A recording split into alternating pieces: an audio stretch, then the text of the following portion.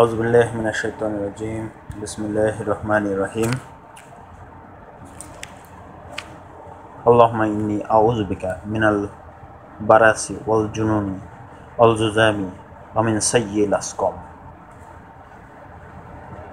মহামারী এবং কঠিন ব্যাধি থেকে, দুরারোগ্য ব্যাধি থেকে, কুষ্ঠরোগ থেকে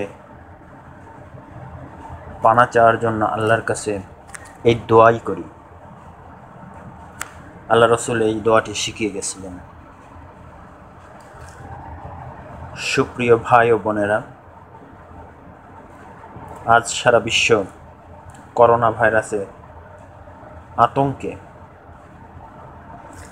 করোনা ভাইরাসের আক্রমণে দিশাহারা। সারা পৃথিবীর অধিকাংশ দেশ আজ লকডাউন। চীন থেকে শুরু হয় এই করোনা ভাইরাস, পৃথিবীর পূর্ব থেকে পশ্চিম, উত্তর থেকে দক্ষিণে বিস্তার লাভ করেছে। স্পেনে ভয়াবহ রূপ ধারণ করেছে। সুপ্রিয় ভাই ও বোনেরা, আজ এই স্পেন সম্পর্কে কিছু কথা বলবো। আজ পহেলা এপ্রিল। পহেলা এপ্রিল বা এপ্রিলের বোকা, এপ্রিল ফুল উদযাপন করি আমরা সারা বিশ্বে, কিন্তু এর ইতিহাস অনেকেই জানি না।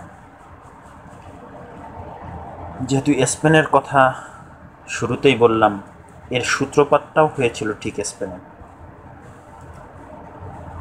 আমরা স্পেনের সেই দিনগুলোকে একটু পর্যালোচনায় নিয়ে আসি। যারা জানি না তারা একটু জানার চেষ্টা করি, উপলব্ধি করি। এই দিনটি সারা বিশ্বে এপ্রিল ফুল হিসাবে পালিত হয়। খ্রিস্টান, ইহুদি, খ্রিস্টান সকলেই এইটা পালন করে। ঠিক তেমনই মুসলমানরাও না বুঝে এই দিবসটি পালন করে থাকে।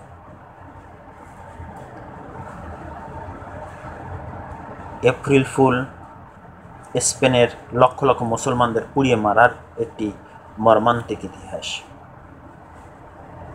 1492 খ্রিস্টাব্দের পহেলা এপ্রিল স্পেন থেকে মুসলমানদের চিরতরে উচ্ছেদ করার জন্য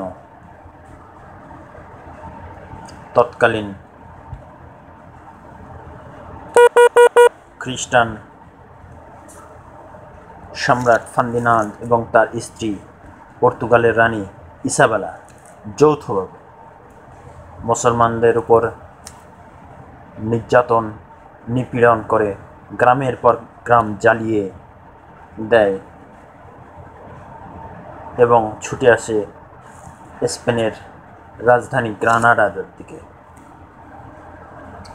কখনো মুসলমানদেরকে সম্মুখ যুদ্ধে পরাজয় বরণ করতে পারেনি এই ফার্দিনান্দ।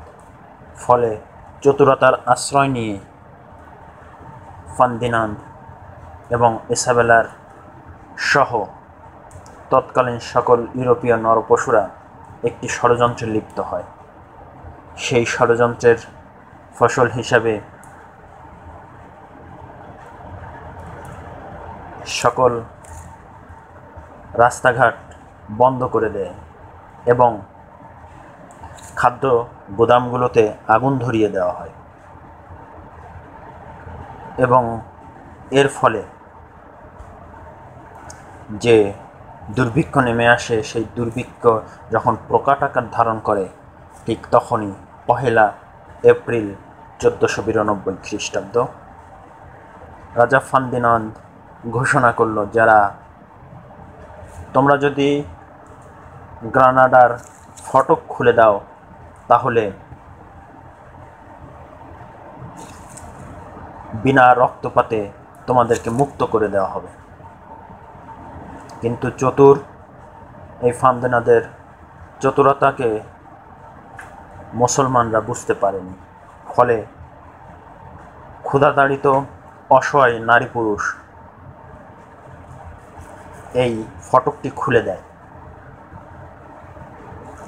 এবং ফান্দিনাদের কথা মতো মসজিদে মসজিদে পুরুষেরা মসজিদে মসজিদে যে আশ্রয় গ্রহণ করে এবং নারী ও শিশুরা পার্শ্ববর্তী জাহাজে অবস্থান করে, কিন্তু চতুর ফান্দিনাদ মসজিদগুলো বন্ধ করে দিয়ে একযোগে আগুন ধরিয়ে দেয়। অনুরূপভাবে নারী ও শিশুরা যে জাহাজে উঠেছিল, জাহাজগুলো মূলত তলা ছিদ্র ছিল, ফলে তারা জাহাজ চালু করে সাগরের বুকে সলিল সমাধি করায়।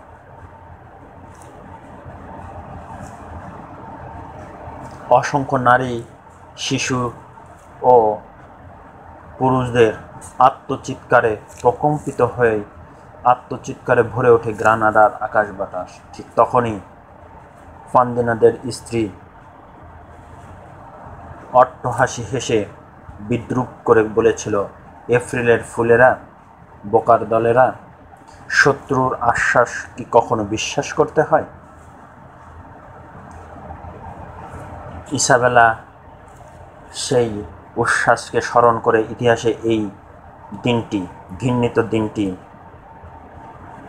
বর্তমানে আনন্দের সাথে পালন করে। আজ ইসাবেলা সেই উচ্ছ্বাসকে স্মরণ করে এই দিনটি অনেক না বুঝে অনেক মুসলমান উদযাপন করে এপ্রিল ফুল হিসাবে। সুতরাং ইতিহাসের এই মর্মান্তিক এবং মানবতা বিরোধী কর্মকাণ্ড সংগঠনের দিনটি কি উদযাপন করার দিন, এই দিনটি মূলত কালো দিবস হিসাবে পালন করা উচিত। ইতিহাস সত্যি, ইতিহাস নাকি ফিরে আসে, সত্যিই ঠিক তাই। বর্তমান করোনা ভাইরাসের মহামারীতে সেই স্পেনে আজ 1 এপ্রিল শুধু মৃত্যুর তাণ্ডব চলছে, সেখানে উল্লাস করার মতো কেউ নাই। এ যাবৎ 500 বছরের ইতিহাসে স্পেন আজ আজানের ধ্বনিতে প্রকম্পিত হয়ে আছে। আসুন মানবতার এই দাবি, ইতিহাস থেকে শিক্ষা নিয়ে আজকের দিনকে বলি the black day of the history, আবার অন্যভাবে বলতে পারি dark day of the history. তাই আসুন মানবতার এই দুর্দিনে আমরা মহান রব্বুল আলামিনের কাছে দোয়া চাই, নিজেদের পরিবার, নিজেদের দেশ, সারা বিশ্বের যেন এই করোনা ভাইরাস থেকে সকলে মুক্ত হতে পারি। মহান রব্বুল আলামিনের কাছে ক্ষমা ভিক্ষা করে শুরুতে একটি দোয়া করেছিলাম, আল্লাহ রসুল শিখিয়ে দিয়েছেন, সে দোয়াটি আবার বলছি, সকলে এই দোয়াটি বেশি বেশি করে বলবেন। সেটি হলো, আল্লাহুম্মা ইন্নী আউযু বিকা মিনাল বারাসি ওয়াল জুনুনি ওয়াল জুজানি ওয়া মিন সাইয়্যিল আসকাম।